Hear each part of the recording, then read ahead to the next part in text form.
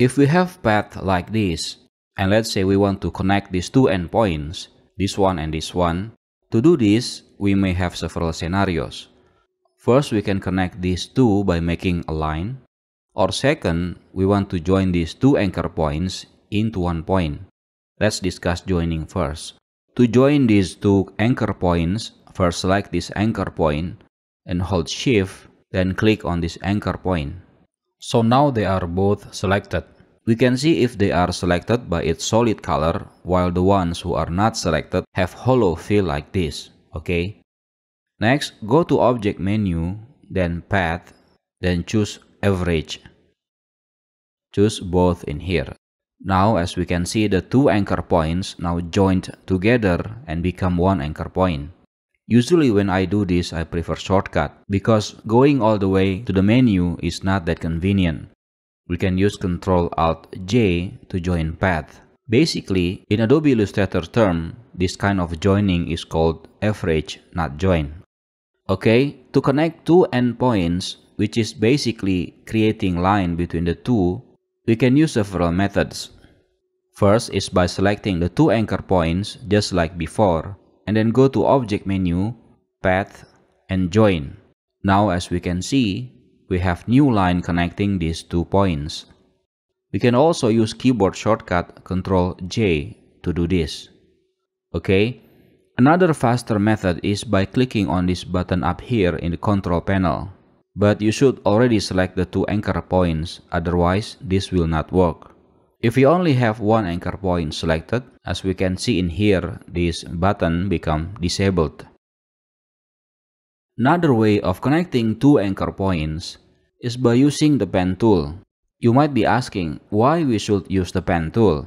Because when drawing complex shape, most of the time we use the pen tool. And while the pen tool is active, it is more convenient to use it to connect anchor points, so you don't need to select the end anchor points one by one first.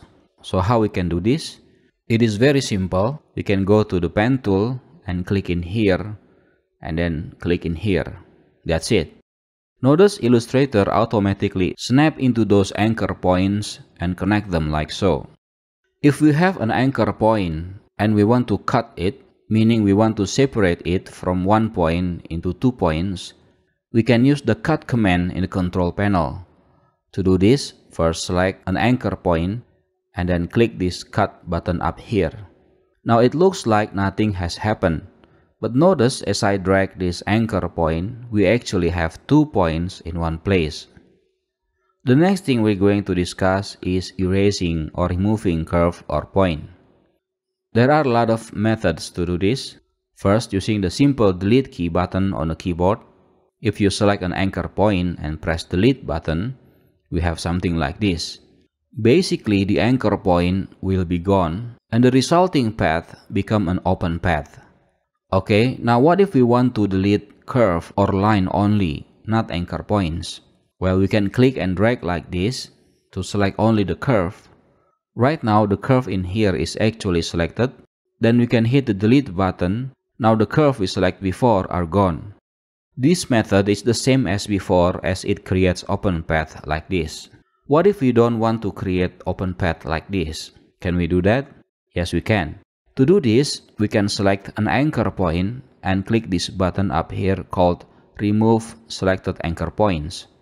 As we can see, the anchor point is gone, but the overall shape is still intact, meaning Illustrator automatically connect the neighboring anchor points so the shape doesn't become an open path.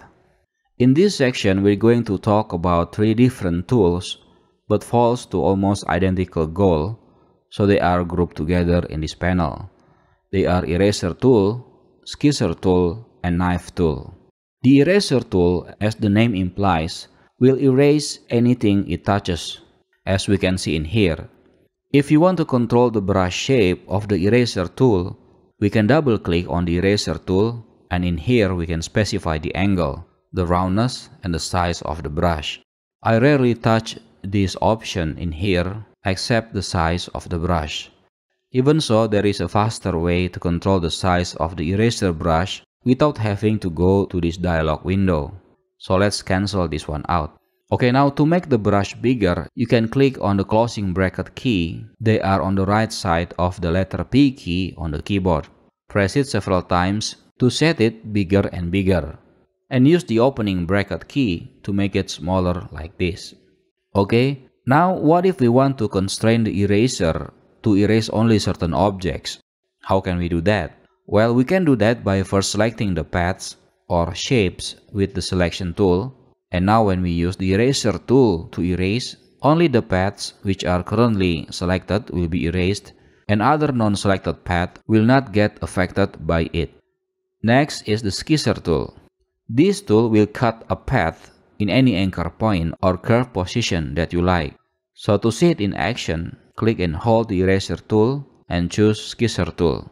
Then move the mouse cursor until it is on top of a path like this and then click on it. The path will be cut on that position.